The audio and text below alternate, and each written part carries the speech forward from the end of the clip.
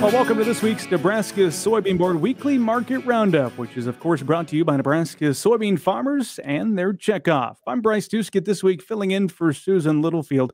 As we take a look at the week's trade, it was a bit mixed. July corn finishing down while July soybeans up. We'll talk about that as well as the USDA World Agricultural Supply and Demand Estimates report with the gentleman you can see on your screen now. We'll get back to them right after this message from the Nebraska Soybean Board.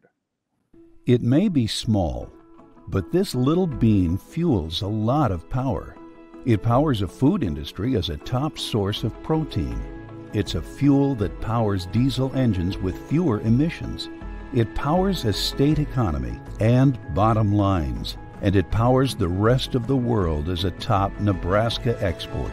Yeah, it may be small, but we're finding more ways for this little bean to power Nebraska. Welcome back to the weekly market roundup. As you see on the screen and here on the radio with us today is Brian Splitt and Jim McCormick, both from agmarket.net. Good day to you both, gentlemen, and thank you for joining us. Brian, let's turn to you first as we took a look at the week's trade and kind of summarize things. First, maybe let's hit on the corn front and shift over to soybeans. What did you see in the week's trade? Yeah, we had started the week negative. We had a pretty good close last Friday for both July and December corn. To finish up the week, the July contract, I believe, was down 4 3/4 cents, while the December contract was down about 11. The forecast for rain to come through this weekend, and then with the models continuing to keep rain and kind of the extended forecast, that just continued to put pressure in the market. Soybeans performed much better this week than corn. We did have the July contract up a little over 30 cents this week. I think about 34, with the November contract up about 20 on the week. And there's some things kind of percolating under the surface on soybeans that we'll talk about here later in the interview. Yeah, looking forward to getting into that. Of course, we can't go much further without talking about USDA's World Agricultural Supply and Demand Estimates report that, of course, came out on Friday. Jim, as we turn over to you, what did you see in that report? What were you keeping an eye on, and what were some of the numbers you saw? Well, I think the big thing we're looking at, we're anticipating the government to essentially cut exports. The fact of the matter is demand just has not been there on the export market. And they actually, Bryce, essentially accomplished that. They cut corn exports by 50 million. They cut bean exports by 15 million bushels. They did offset the corn exports a little bit by cutting the import by about 15. But the net effect is the carryout grew. And unfortunately, that's what it was expected. Brian, it seems like when these reports come out, it's all about the surprise element and seeing if USDA surprised the markets at all. Anything stick out for you when it came to that? No, I think the surprise would have been if the USDA would have kind of broken traditional protocol and chose to use the recent dryness across the Corn Belt as a impetus to reduce new crop yield. We have seen the USDA reduce yield before on the June report, but it's been due to delayed plantings, which is not the case this year. Yet we do have a newer group in the USDA as far as personnel. So there's a thought maybe they'd go out on a limb and do something they haven't done before. That was not the case. So they left all of the new crop balance sheets alone. And the only change to the new crop balance sheet just comes by way of old crop carry-in being increased for both corn and soybeans. So I really don't think there was any surprises on this report. The next one's going to be the June quarterly stocks and the planted acreage report. And that's definitely one that's more well-known for having some surprises in store. All right. Well, we kind of put a bow on the report there. Jim, we come back to you and ask you then, what are these markets going to be looking at as we enter into the weekend here and perhaps see some rain? Well, I think that's definitely what it is. I mean, the reality is the trade looks at two big weather models, the European weather model and the U.S. weather model. Now, the European weather model only goes out 10 days, Bryce. The American model goes out 16 days. And there's been a battle in general. The European model has been dry. The American model has been wet.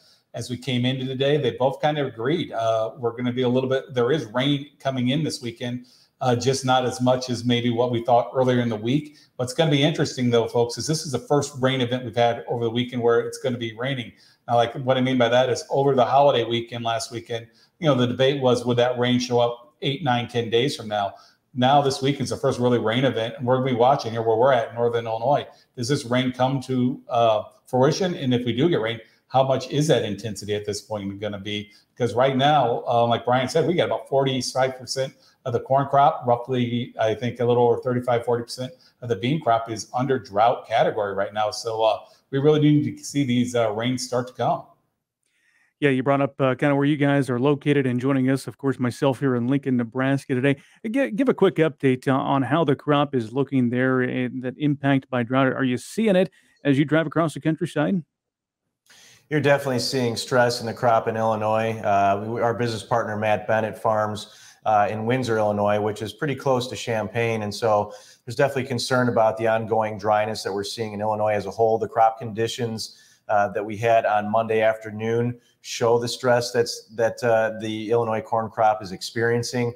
And that may be something that we'll see further deteriorate on Monday's report. Of course, the big driver there is going to be whether or not some of the rain verifies over the weekend. And I also think that how this rain verifies or doesn't verify is then going to be, I think as maybe Jim was alluding to, something that gets the trade to say, you know what, the GFS is the one that is correct, or the European model is the one that's correct. And they're going to start using that model moving forward. So this is going to be kind of the first test of which model is forecasting things correctly. But going back to the crop, Illinois is stressed, Indiana is stressed, Ohio is stressed. And these are the areas that are supposed to get some rain. So it'll be very welcome if they receive it.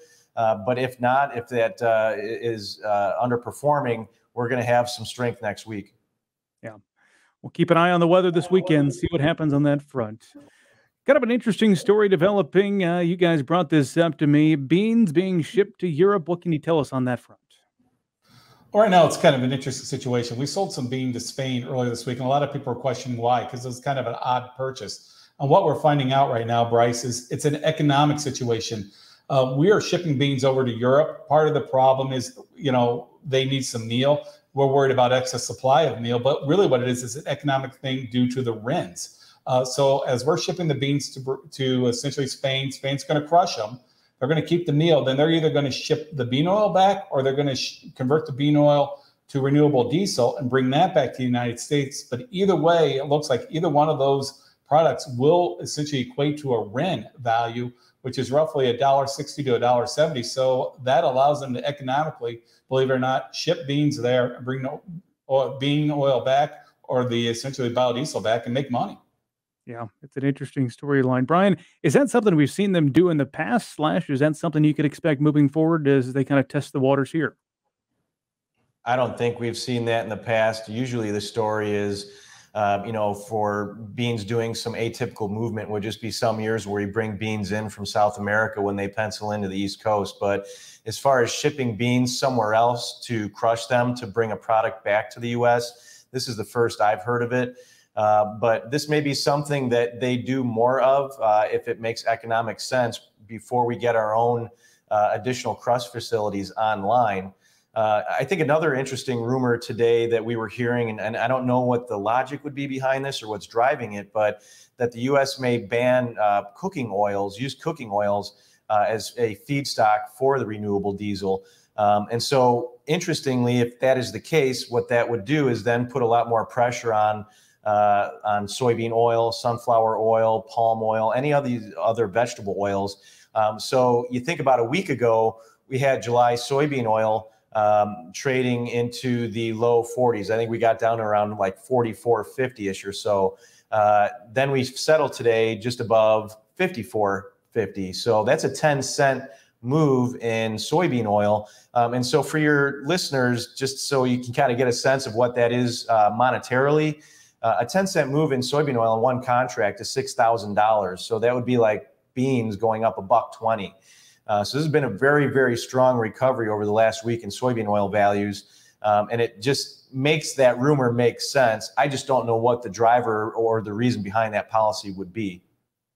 Yeah, if you stole that question right from me, I guess you answered it before I can ask you what kind of motivation would be behind that kind of a ban.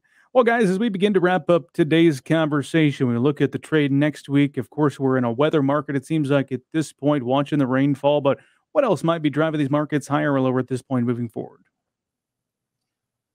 Right now, Bryce, I think it's going to be full weather near term. But then eventually, I think you're going to have to, assuming we get to rain, eventually we're going to transition from a supply-driven market. That's what this is, a weather scare. And then we're going to get reality into the demand side of the equation. And that's where our group, I think, is a little bit nervous about on the demand side of the equation. You look what the government did. They cut exports by 50 million on today's report for old crop, but they've got new crop exports, something like 375 million bushel increase year on year. That could be a little bit stout. Feed usage revisions is quite high from year to year as well. So I think if we do get the crop to start stabilizing, we start getting this rain in the Midwest, we'll transition away from a supply-driven market to potential demand-driven market. And if that happens, more than likely, we're probably going to see prices go lower as they try to essentially entice some demand. It's kind of on the row crop front. Before we let you go, though, Brian, you had mentioned live cattle reversal toward the middle of the week. What'd you notice there? Yeah, we'll just touch on that real quick. The live cattle futures had what you would call a key reversal on Wednesday. The textbook definition of that would be that the opening price is not only above the previous session's price, but also a new contract high at the open. And then we settle below the previous day's low. So we did that in the October, December, February, April. So essentially your fall on out contracts. The June contract did have a reversal, but it wouldn't be a textbook key reversal. And we did see the June and August contracts kind of hold support a little bit better than your fall on out to deferred. So, the market has gone rather parabolic here in a short period of time. We put on a lot of value. We know this has been a very steady bull market, but at some point you get the bullishness priced in. I don't know if this is the top, but it's definitely a signal worth watching. And if you're unprotected right now, maybe a reason to get some coverage to the downside. All right, some good advice as we put a pause on today's conversation. That is Brian Splitt and Jim McCormick, both from Ag Market Net, our guests here on the weekly market update. Of course, brought to you in part by Nebraska soybean farmers and their checkoff.